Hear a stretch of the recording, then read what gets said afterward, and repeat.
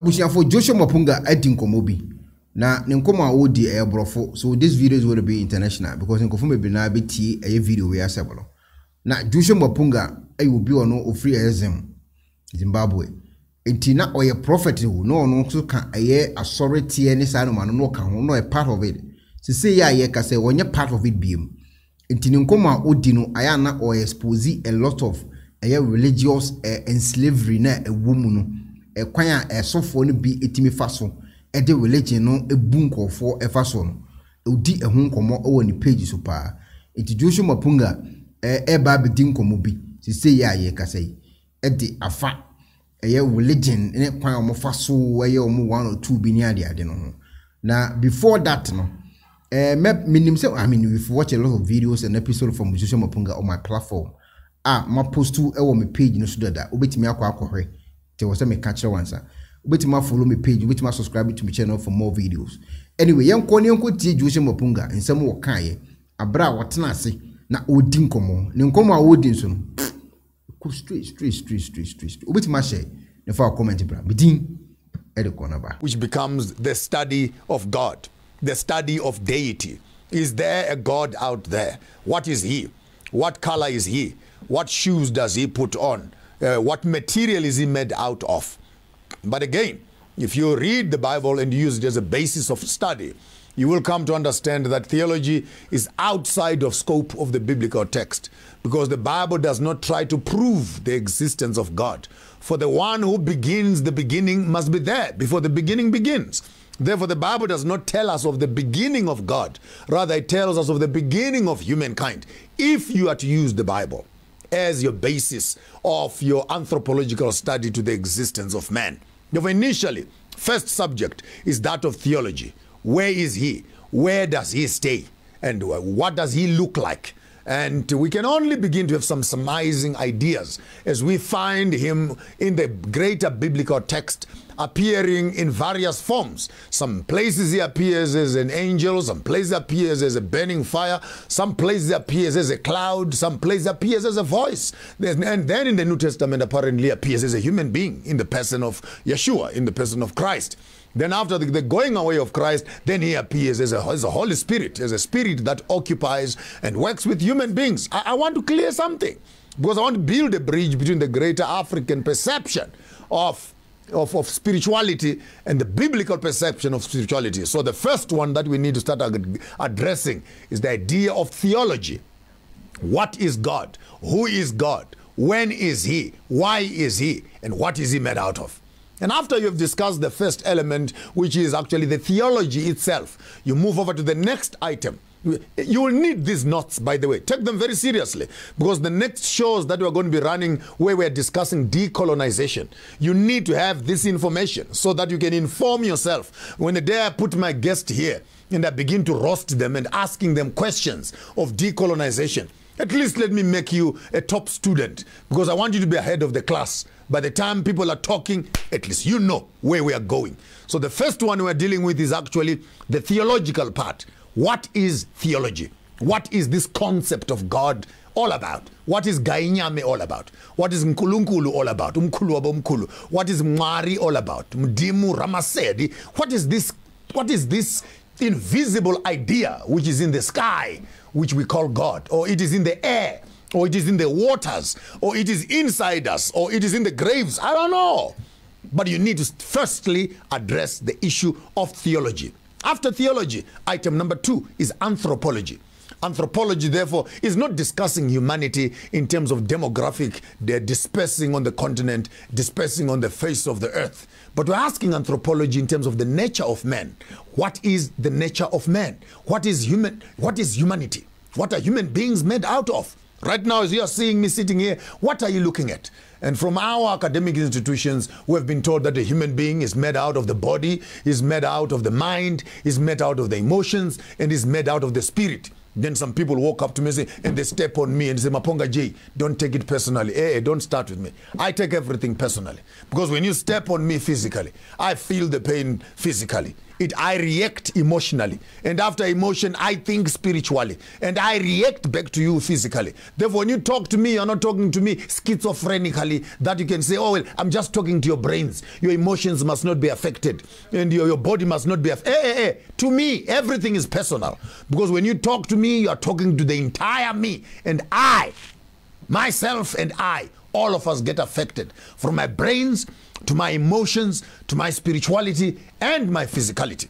But anthropology then discusses, if we say God created man, second question, and he created man in his own image, then what is humanity?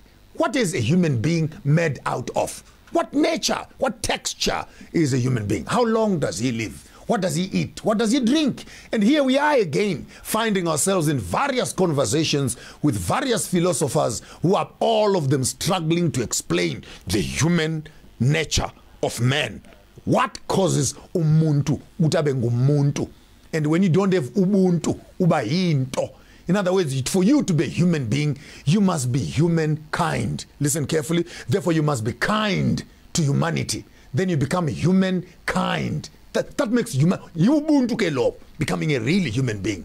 And so when you find this concept and this idea, this concrete object, physical, you call a human being, what is he made out of? And immediately you ask the question of anthropology, you're not only discussing life before birth, you are discussing life after birth, you're also discussing life after death. Remember, there's a ceremony that is done before you are born. It's getting exciting now. There's a ceremony that is done by your parents before you are born. There's another ceremony that is done when you are being born. There's a ceremony that you do when you are living your life. There's a ceremony that is done when you die. And so you need to understand that coming in here, you were welcomed into this world, and the day you go away from this life, we say goodbye to you. And therefore, if a human being is alive before birth, we must also discuss a human being might be alive after death. The question is, what is the nature of humanity? And if you are to use the Bible again as your text, it will tell you the day you die, your body goes back into the ground and the spirit goes back to the one who has created it. I like that part there. We may come back there and break our teeth as we discuss Christianity that wants to say human beings are dead, and we don't know they are dead. The same Bible you are reading says when you die, your body goes to the ground, but the spirit goes back to the one who has created it. And in the whole biblical text, you find actually the presence of familiar spirits and unfamiliar spirits. What do all these things mean? So the first one is theology. The second one is anthropology. And number three is an item we call Christology. Christology. This is where the problem is. Christology discusses Christ, the Messiah concept. Who is this Messiah? What is he made out of? They say he's 100% human. They say he's 100% God. Therefore, if he's 100% human, then he must be one with us. And remember one thing. If we say Christ is God who was born as man, then we need to give him a culture. We need to give him a name. We need to give him a mother. We need to give him a history. We need to give him a father. We need to give him a geography. Some people then say, I don't care whether Jesus is white or he's black. You better be worried. Because if Jesus is neither black or white, then he was never a human being. If he is a human being born on this earth, is he Pedi? Is he Zulu? Is he Shona? Is he Lemba? Is he Kikuyu? Is he Igbo? Is he Hausa? What is he? If we cannot just wake up in the morning and say, I don't care, as long as Jesus died for me. Don't get excited unnecessarily because your mind has been brainwashed beyond recognition. If he is a human being, then we need him in a texture of skin. And while you are thinking about his texture of skin, go back and find out the geography and the history in which the Messiah is born. If he was born in Europe, then he must be white. If he was born in China, then he must be Chinese. If he was born in America, then he must be red Indian. But if he was born in Africa, then we need to start discussing how come a black Jesus comes back to Africans as a blue-eyed boy with a blonde hair. And the boy looks so soft, man. I don't think he can even kill a fly. And he's supposed to be the savior of the world. This is Jesus, the Son of God, who has died for our sins. And we must believe in him and we must be saved. I don't have a problem with that. But if you go to the shop and you buy a can of Coca-Cola and you get home, it's all written Coke, everything. When you get home, you find it's stony or it's cream soda. First thing is you drink it because you have memorized the color of Coke. How come this does not taste like Coca-Cola? Because what you were sold and what you are now testing are two separate things. For that reason, therefore, we cannot walk around, we go buying a white Jesus, only to discover on the inside is actually a black Messiah. And the opposite is true. You cannot sell us a black Messiah with the Bible, then give us a white Messiah in terms of iconography. I want us to go through some of these issues, because it is in discussing some of these things openly and frankly that we can begin to find the reason why I am talking decolonization. I'm getting back in my groove. So the first thing we study here is theology. What is God? The second thing we study is anthropology. What is man? What is man in relationship to his God? And the third thing that we study is Christology. What is Christ? What is this messianic story we're hearing about? What is he made out of? Where does he come from? And this whole thing that we hear that he is 100% God and he is 100% man, meaning to say he actually is born with us, but it is not from the human birth, but apparently the Spirit of the Lord went into Mary so that you actually have 100% divine seed that is sitting 100% in a human womb to produce this. By the way, woman means womb, woman womb, you know, it's sitting in a human womb to produce this Messiah we call Christ. Then we study carefully the Christological issues. And when we are looking into the Christological issue, we want to establish again how much of God is in him, how much of humanity is in him, and what example can we learn from that. Then number four, comes to what we call soteriology. Soteriology then is the study of salvation.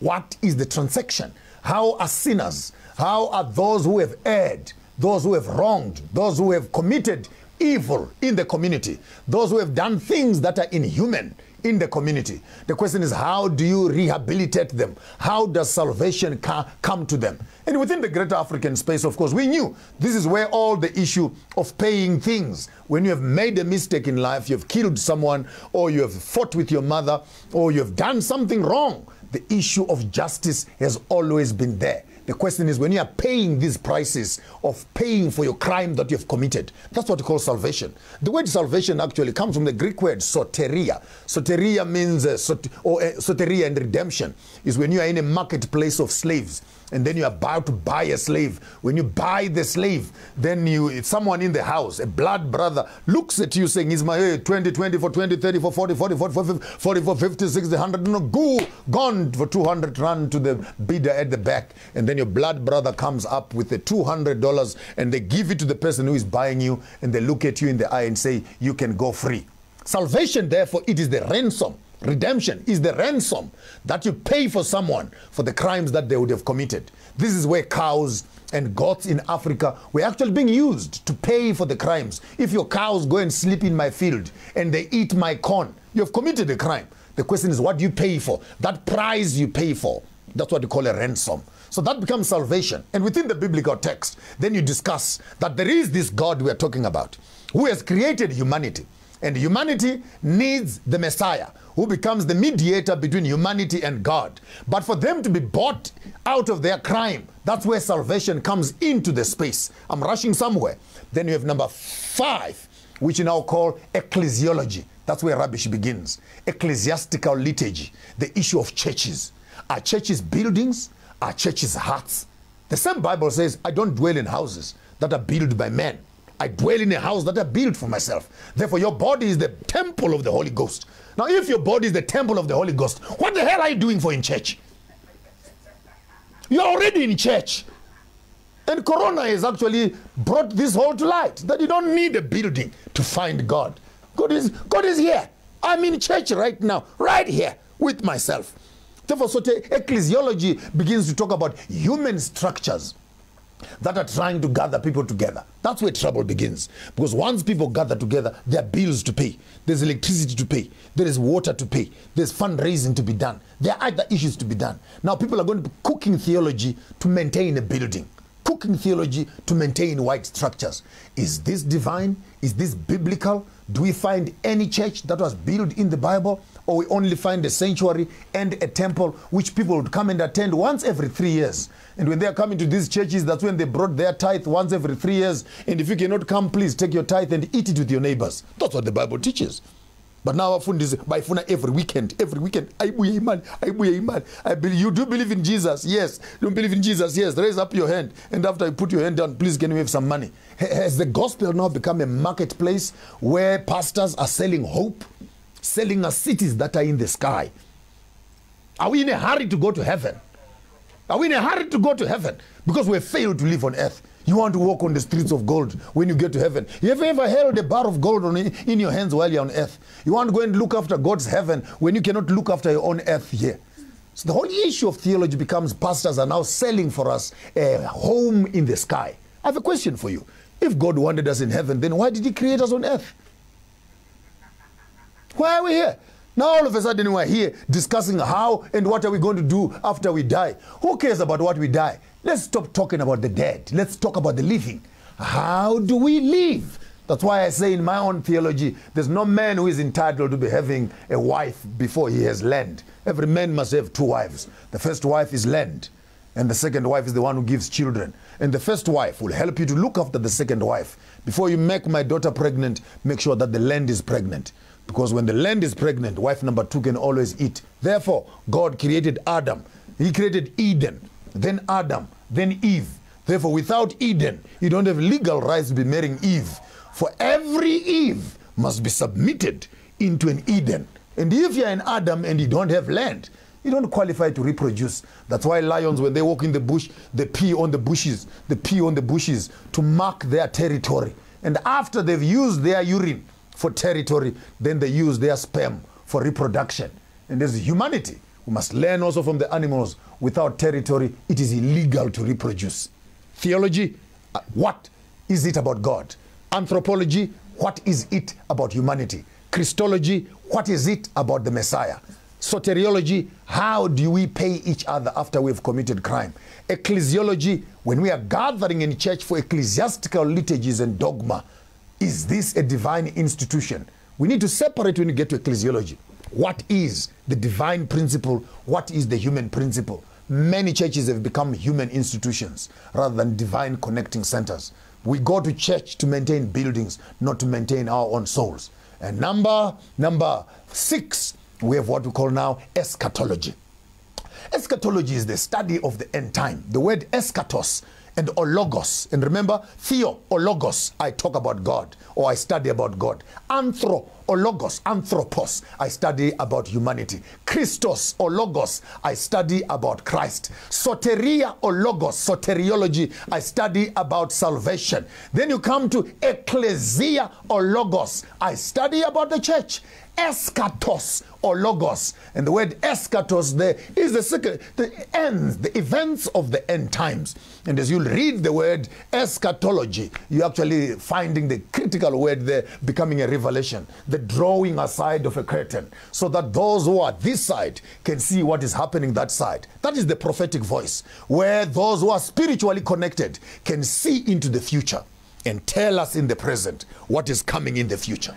Therefore, eschatology speaks to us of what is happening. And we, Africans, this is not new to us. Xhosas, they have Bolongaus, Zulus, in Shona, the Chaminukas, who told them that there are people coming from the seas, people who had no knees, whose hair was looking like that of Millis, and etc., prophesying ahead that white people are coming. They're going to be bringing coins, and they bring a book. Please, take this, throw away that. Before these people came, there was already a word of prophecy telling us. Therefore, Africans cannot wait for Europeans to be telling us, I have a prophetic ministry, I have a prophetic ministry, as if you are the first one to be a prophet. Hey, we've had prophets in Africa here way before you started prophesying who I slept with last night. Even the devil was there. That's not a prophecy, that's history. If you want to talk about prophecy, you should have told us that Corona was coming. Then I would have believed you. Even now, it's not too late. If you are a prophet, tell us when it will end. Look into the future and tell us if you are with God. Because the Bible says God will not do anything unless he has whispered to his prophets, to his servants, the prophets.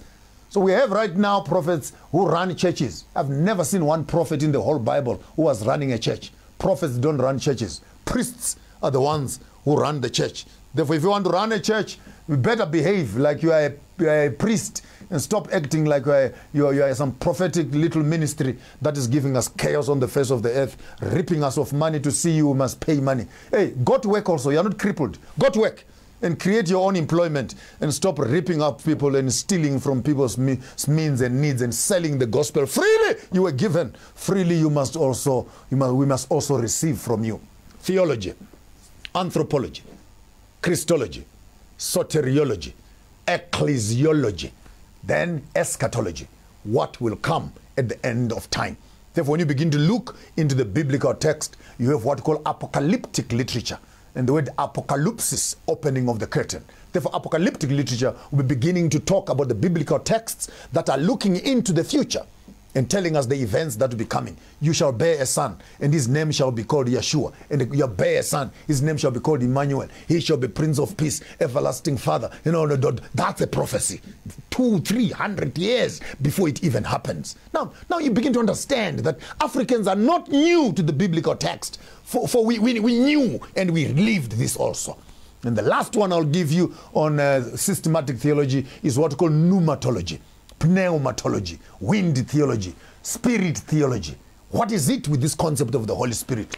Umoya oingwele, moya ohalalelang, mudzimu unoyera did not come with white people. We already had the name moya ohalalelang, meaning to say the Africans knew there is a clean spirit and a dirty spirit. Mudzimu noera, the Holy Spirit, as it is said in Shona, means the holy ancestor. We knew him before the colonial system came. Therefore, our concept of pneumatology, what is it? When you are dreaming at night, who are you talking to? When you sleep at night and you hear people, things that are whispering to you, what is happening? And then the other day you are walking in town and something happens and you go, oh, it looks like I was here the other day. This thing is a repeat of what is said. What is happening? And someone comes to you smiling and looking very nice, and something in you says, this one, there's a problem right here. What is that? What is that? What is this premonition? What is this? And by the way, if there are pastors out there and papas and fathers and spiritual fathers who want to come and have a conversation here, this is your show. Pull up your socks, put on your collar, yes, and brush up your teeth and come. I'm ready for you. Then we can talk. This is time for Africa to talk. We've had enough time being told colonial theology. Now, we are now qualified theologians ourselves. We must unmask this little monster here and remain with what is true. When you go to the shops and you buy a loaf of bread, you eat the bread and you throw away the plastic. Huh?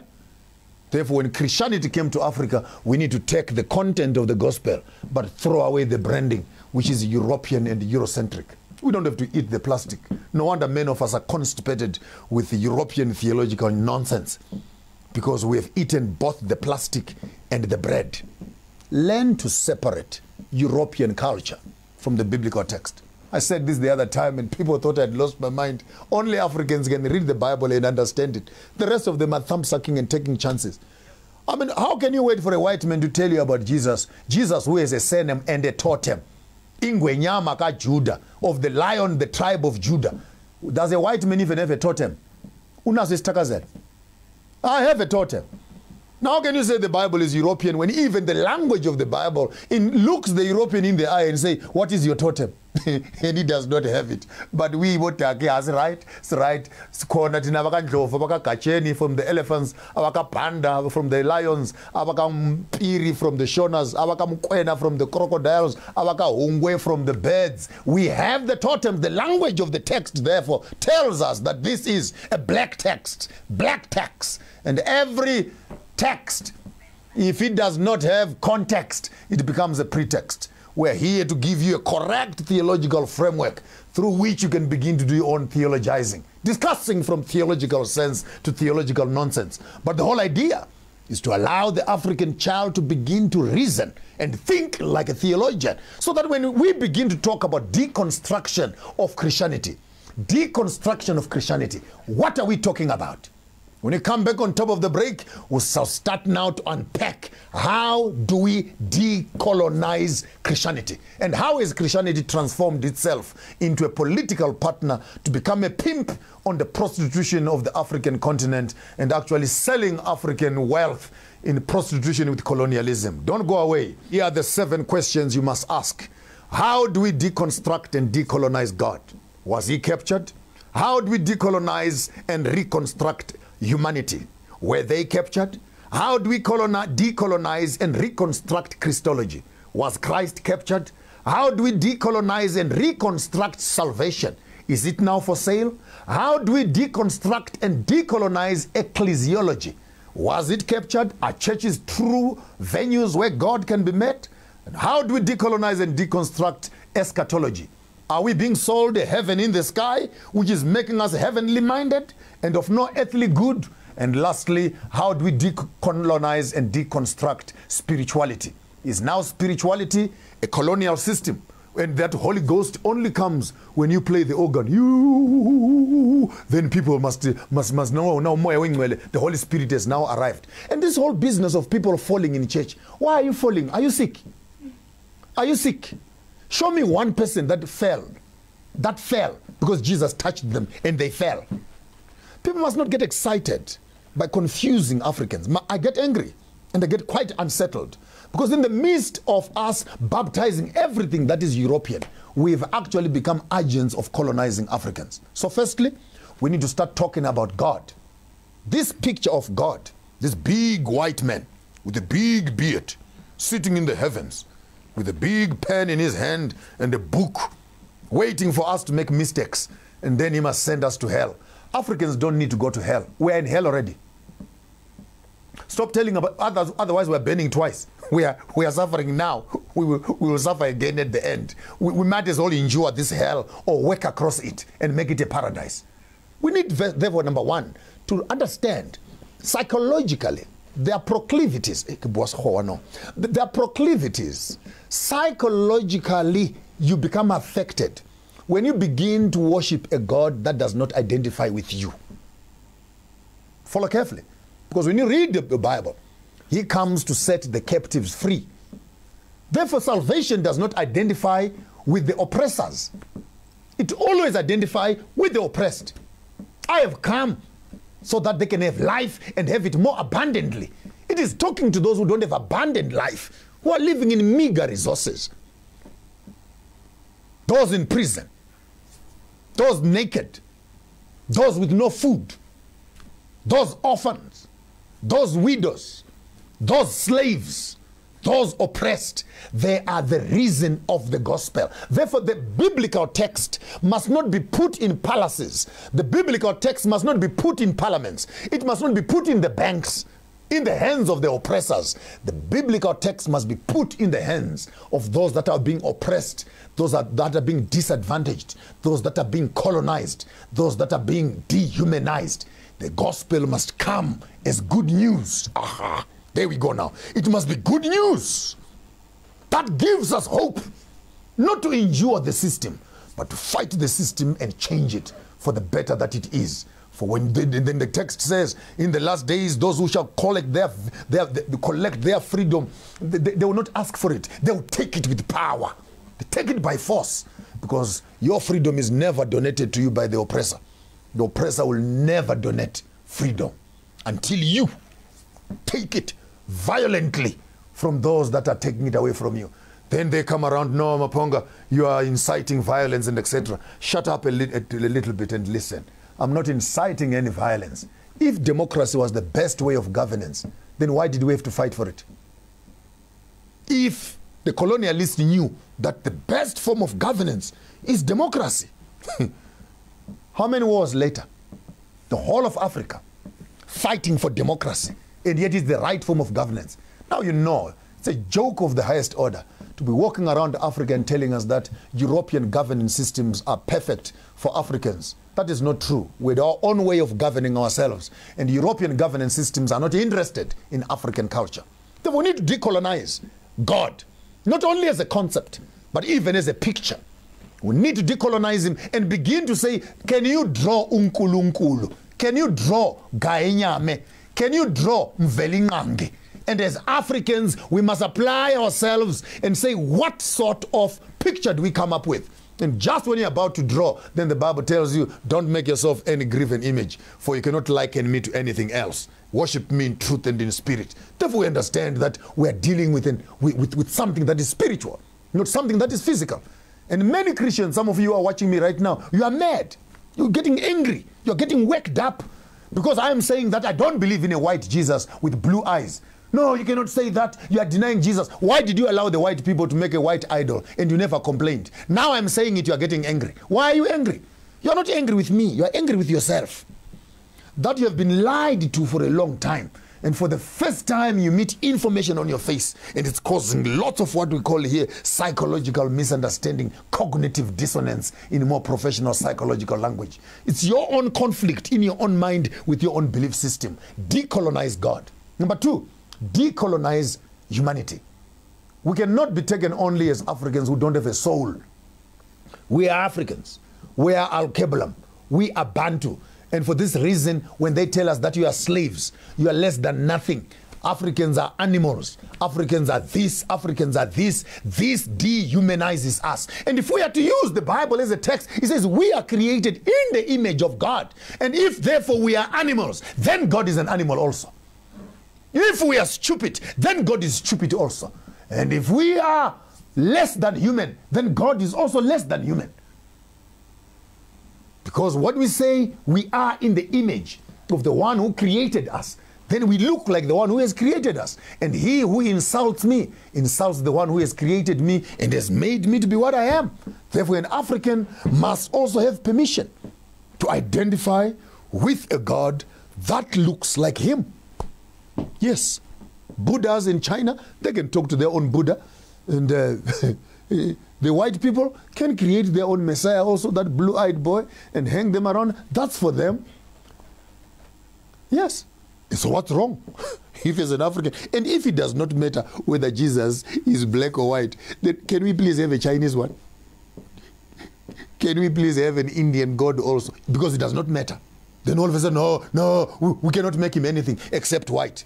Then you are giving white people an unnecessary privilege to terrorize the rest of us with their white concept of superiority, which translates itself into politics. We shall conclude there. Then thirdly, we need to decolonize and deconstruct the Messiah, the whole picture of Jesus. If you have a Jesus in your house, a white picture of a Jesus in your house, please burn it. That's a demon that is in your house. If you have a book that has a white picture of a white Jesus on it, please burn that book.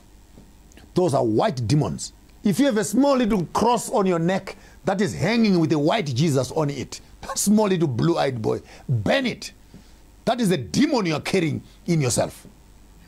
And we cannot as black people be calling on white demons to oppress us and evoking them, calling these white spirits to come and have superiority over us. The true God of the Bible was not a white man. Madagascar is 100 and something, 200 kilometers away from Africa. It's part of Africa. Yet North Africa, which is Israel, is separated by the Suez Canal and is not part of Africa. And this canal was dug a few days ago. Are you okay in your head? We are on the same Platonic stone, Africa and Middle East. And God created a garden east of Eden. Therefore, Africa is Eden. We need to decolonize this Jesus story and throw away a white Jesus with his idols. I don't believe in a white movie star from Hollywood who is supposed to have come around and saved me from my sins. How can a white boy with blue eyes die for Africans when they cannot even share land with us? Show me one white man who has died for a black man. Show me one white man. 25 million people dead in the sea on their way to America for slavery. 15 million people dead in Congo. 25 plus 15, 40 million plus people dead. And all their blood means nothing except the blood of a white boy. If you are going to do theology, do it correctly. Do it correctly. And give me an option. If I want to believe in a white Jesus, I'll believe in a white Jesus. If I want to believe in a black Jesus, I'll believe in a black Jesus. But if you want to be true to the biblical text, then be honest as theologians. And I'm embarrassed to be sitting here as a theologian together with some of my theological friends who have gone to school to study, and when you come out of school to study, we actually continue to promote the wrong theology and push it in front of our own people. We have become the colonizers ourselves, Uncle Toms, who are sitting on the conscience of our people. Which is wrong. Which is wrong. How do you sleep at night taking money from widows and orphans? How do you sleep at night taking money from people who cannot afford food and bread because Jesus will bless them? For the past 15 years they've been giving their offerings to you and their lives have not changed. What is the problem? Because you don't have faith. You don't have faith. When I'm fundis, do you have faith in collecting money from us? So we need to understand and deconstruct the whole picture and ideology of this white Messiah. And as long as we worship a white Messiah, my submission to you is that we are not worshiping the truth of the text. This is an academic exercise we're doing here. If you want to be true to the text, please, I bought a can of Coke. Can I drink the Coke? Can I drink the Coke? Don't tell me just drink as long as you are drinking. I said I want Coke. Therefore, remove the unnecessary iconography. And when you get more academic and you study the Kemetic religion to find that issues of the Trinity, the Mother and Son, all these things are actually way found in Kemet before even the Bible was written. And the Kemetic history is older than the Bible. Then I leave to you who are academicians. Since Jesus grew up in Egypt, when he came back to teach them after 12 years, from which school was he coming from and who had taught him? That's for you who are more advanced in your spaces of study to now to do a comparative study between the biblical text and Kemetic text and see the similarities and authenticate which one is older than the other. Then position your theology correctly. That's what life is all about. And ultimately, when you come there, you decolonize God, decolonize humanity, decolonize the Messiah, decolonize salvation. Stop selling religion. Stop selling hope to the people. Give people practical solutions. Buy farms. How do you buy a factory and then convert it into a church and people come inside and they're praying for employment? Buy the factory. Create jobs. Then from the money from the factory, you can build a church. That's common sense. We need to deconstruct, decolonize the church.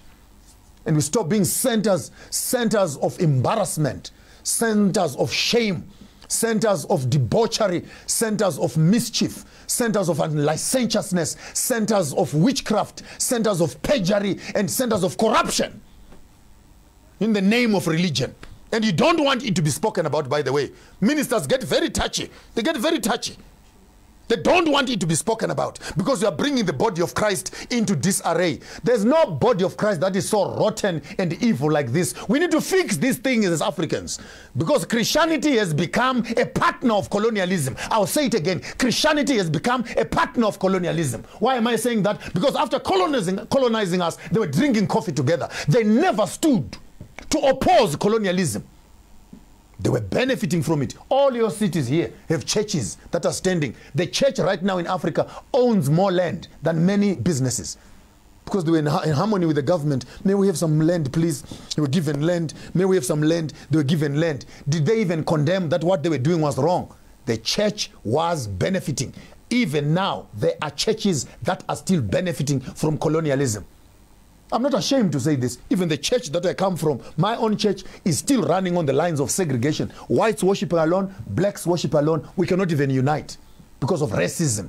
The racism, is it biblical? No, it's not biblical. But the church will not stop it because it is founded on the principles of racism and segregation. And now all of a sudden, some other white man from Europe wants to come and run a seminar in Britain of how we must manage racism. How can a racist come and teach us how not to become racist?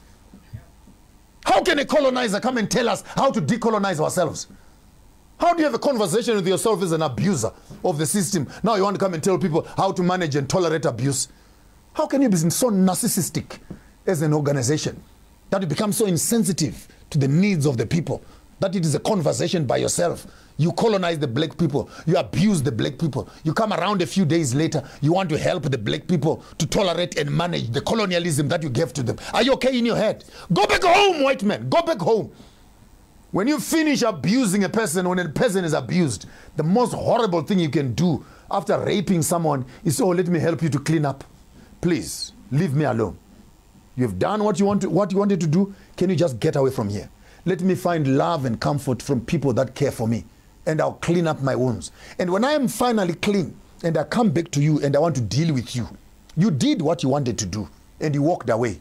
When I come back and I do to you what I want to do, you don't have the right of telling me what to do and what not to do. This is where colonialism and politics fail to understand. The colonialist came here. The oppressor came here. They took land, raped the women, destroyed the infrastructure, destroyed our culture and everything else. Then they give you a democratic system with a constitution to help you to manage how to repair yourselves. We cannot tolerate that. You have done what you want to do as Europeans. Step aside. Allow us as black people to decide what we want to do with you. You can't be an abuser and be a judge of the same abuse again. Does this make sense, good people? Maybe I'm losing my mind, people. Help me here. Does it make sense? You see, life, my mind is quite sane. If you come to me and you give me a clout, on my face, that's what you want to do. Me, I don't have energy to waste. We're now in Shapekampama, and you are done. Me, I'll just go behind me and take a stone. Because you can never judge how a person you have abused must react to your abuse. I'm even better, I use a stone. Someone just take a gun. You give me a clout, I take a gun, I'm done with you. No, but me, I just clapped him and he shot me. Exactly, in Kosa, exactly. When you thought that clapping me is the best you can do. When I'm retaliating, you don't have authority of telling me how I should react. I'm a recovering, abused child of Christianity. I'm recovering from the white nonsense that had been pumped into my head from 0 to 52, waiting and hoping for this white guy to come and assist me. How do you sell me such a horrible thing all my life? And in the morning when I wake up and I say, I have had enough of this junk. No, you can't be saying that. You can't be talking like that because you're being insensitive. No. Allow me, if I want to cry, let me cry. If I want to scream, let me scream. If you think I've lost my head and I've lost my mind, it's none of your business. Allow me to recover the way I want to recover. Even if I want to walk away from Christianity, it's none of your business. Why are you angry? Because you want to become a groupie. Oh, he is still with us. He is still with us. He's still with you where? Still with you where? When I'm with you, what difference does it make? I want to conclude by saying, I'm not saying leave Christianity. I'm not saying leave Islam. I'm saying all the instruments of religious meeting places must be converted into instruments of changing and transforming the society. We need, therefore, to deconstruct God, decolonize him. We need, therefore, to deconstruct and decolonize humanity, deconstruct Christianity, deconstruct the Christ Messiah himself, deconstruct ecclesiology, church itself, deconstruct ecclesiology and eschatology. Stop selling people things that are in the heavens because you have failed to make them relevant on earth. Teach people to work. The Bible says, occupy till I come. Work and labor. We cannot teach escapism, where people are waiting for the clouds to open and they disappear to heaven. And by the way, many people who want to go to heaven, they don't want to go to heaven because they are saved. By a Lord, too much debt. So they want to go disappear to heaven and they don't want to pay things that are here. Then I remember the other song by the other guy, when you get to heaven, you find the devil waiting for you. You are not going in. Let's go backwards. You cannot run away from earth because of debt. All no man, nothing except love. We have been given land, we've been given crops, we've been given life. Let us make the best of what we have right now. Let heaven and theology be actually the blessing of a fruitful life in the now. then we can also wait for the second coming of Jesus with beautiful cars, with beautiful homes, looking nice also. Why must we be singing the song, take the world, but give me Jesus? You give away land and you receive Jesus. Hey, I don't want the Jesus. I want the land also and the Jesus. I want both. Why must I lose one? Take the world, but give me Jesus. Something is not right here. If you are bringing it, bring it together. Bring me the land, and then we can talk Jesus when I'm sitting on my land. That for me is common sense. And when our governments can begin to understand that the politics we are struggling with is actually theology. Because people, as they believe, they behave. Right now, when they are looking at you, church is one of the biggest political parties. Ask me why do I say that? Because it disengages people from common events of the community. They have nothing to do with the government. They have nothing to do with anything else. All they love is Jesus. And this is the thing of women, by the way. Me, I love Jesus. I love Jesus. I love Jesus. You can never say you love your husband. You can never say you love your children. But you love Jesus. I love Jesus with all my heart. You are going to be miserable the rest of your life. They come to us. I've been left with the bishop for years. Women come to us here. They kneel in front of us. Hey, bishop. Hey, stop wasting my time kneeling in front of me. Go and kneel in front of your own husband. How can you only trying to be nice to pastors and you're not nice to your own homes? And these churches also have a problem with you. I have a problem with you as churches. You open a church on Sunday from 9 o'clock up to 7 in the evening. Monday morning is choir practice. Tuesday morning is youth meeting. Wednesday is women's meeting. Thursday is retirement people. Friday is community work at church. Saturday it's cleaning up the church. Sunday, when are you going to work? When are you going to work? And then you pray that the Lord will bless you. Hey, Manesh, you will die with hunger.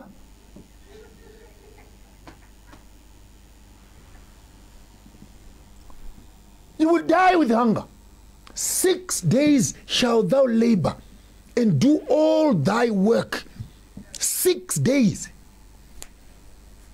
Go to work. It's actually according to the Bible. 6 days shalt thou labor and do all thy work. Then on the 7th day rest. I like that part there. Therefore it's illegal to rest on the 7th day when you have not labored for 6 days. You are a criminal sitting in a church. How do you rest when you have not worked? You must work first. Then you can rest. Simple theology. You don't need mathematics to understand this. So when you begin to deconstruct and decolonize these things, we need to understand that what we are now calling Christianity, what we call truth, is not truth. People sit around talking about the Holy Spirit, the last one. People talking about the Holy Spirit and talking about, you need to accept the Holy Ghost. You need to accept the Holy Ghost in your life. And you look around and say, what Holy Ghost? No, because when the Holy Ghost is, when the Holy Spirit is you, and this Spirit only comes when it hears white music. Then you want to start asking yourself the question, if this Jesus and this Holy Spirit cannot deal with a black man, they have a problem with the black man. They have a problem with the way he dresses. They have a problem with his medicine. They have a problem with his music. They have a problem with his fashion. They have a problem with his language. They have a problem with his spirituality. Everything that is black is actually wrong. Then before you become a Christian, then you appear there in your traditional clothes as an African, and then they look at you with those funny eyes, like, and they don't even point at you. They're just knocking each other. Check this one here. Look at this one who is here. Then after the service, they come to you very nice, wiping their hands with the Holy Spirit. My brother, can we meet you this side? Then the other one is donating his jacket. The other one is donating his shirt. The other one is donating his shoes and other things. And after they've given you all these donations, and then you are dressed up nicely, they say, you see now, this is the blessing. The Holy Spirit has worked. Because in your mind, God cannot accept an African as he is. He must firstly be detoxed of being an African to becoming a European. And when he has become European, this is the trend of thought, then God can accept him. Because if he comes as he is, he will traumatize the angels. The whole heaven will run through the windows because the African is unacceptable. That's what you're saying. I've been to churches, for example, people are singing and they're happy, and then the Abafundis come there in a nice straight line. Yeah. Stop now singing these African choruses. Open a hymn book now. Let us sing the official hymn. Amazing grace, how sweet. Now we are at church. What sort of salvation are you talking about? Which God can only answer, which God can only attend when people are speaking in the language of another. The other day I was laughing with my friends at a more lighter note. I said, you know why many of you ladies are single for a very long time? Because every time you kneel down to pray, oh Lord, please, may I have a husband? Oh Lord, please, may I get married? In the name of Jesus, I pray, amen. When you say amen, someone is getting married in England. Because God never heard the prayer. You're praying in English. I mean, if your God cannot understand your traditional local language, then he never created you. We need, therefore, as Africans in the 21st century, to deconstruct the way we look into theology. And the other day I'll come and do a nice full lecture on African spirituality to balance it with the Christian spirituality, which I've just explained. Then we can put the two together, and then we can begin to call other pastors and talk this concept of deconstruction. What goes into this deconstruction? What are we decolonizing as Africans? And there's no way we can be putting on these collars of Rome. No way we can be celebrating those big hats from Rome. No way we can be carrying these heavy rosaries from Rome. No way we can be kneeling in front of white idols and white images. No ways that we can be carrying around reading books that are full of white men and they're busy colonizing us over. And we say we believe in Jesus. And then they send me inboxes. Do you still believe in Jesus? Do you still believe in Jesus? Hey, for the last time, I don't believe that a white man died for me. I don't believe that. The blue-eyed man with some blonde little hair, he must go back to hell where he comes from. He's not a savior of the world. He is a colonizer of the Europeans. Until we find the true Messiah of the Bible, please, only then can me and you have a conversation. Here on your program, Sankofa, with your host Maponga J, rambling around the greater ecclesiastical and theological space. Deconstruction here on Sankofa, looking backwards at the future. We shall also extend a little bit on the Ethiopian space and see if Christianity was here with the white people or it was here with the Africans prior to that. That's a conversation for another day. But from me for today, Maponga J, Garamboko, Garamashamba Huda, Chirara Navana Vanjivana, Garamabuke Matanda Novora, Tiswana Chiramba Sesara Mponango Kubam Tambori Paruare, Vanamatanga Gugara, Vanachigaramabuke Matanda Novora. Until we see you again, Wiramitia Sosechiwere Shokoembereka. Ponga J, we shall be talking again on your program, Sangofa. Have yourself a wonderful evening. Don't do what I would.